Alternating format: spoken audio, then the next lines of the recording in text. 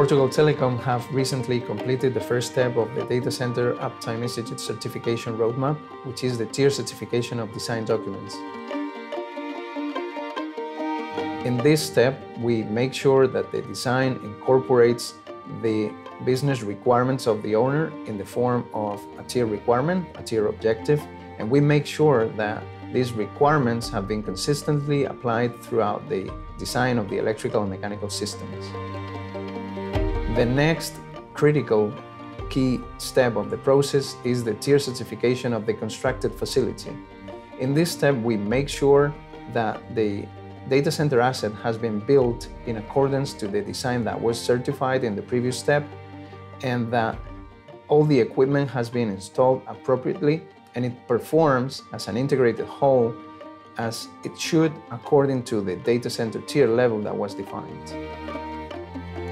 And finally, once the data center has been handed over to the owner, and after a period of it being operational, Uptime Institute have developed a third certification step, which is the Operational Sustainability Certification. It's meant to ensure that the way the data center is managed and operated and maintained doesn't defeat, but actually reinforces the availability and performance level of the data center as it was defined by the tier.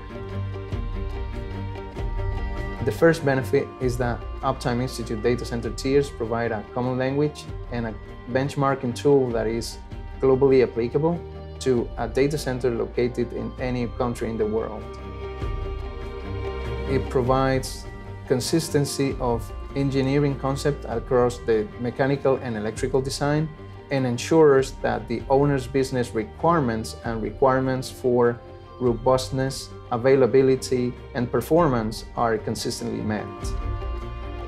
We look forward to working with Portugal Telecom in the very near future to undertake the constructed facility certification of their data center in Covilhã.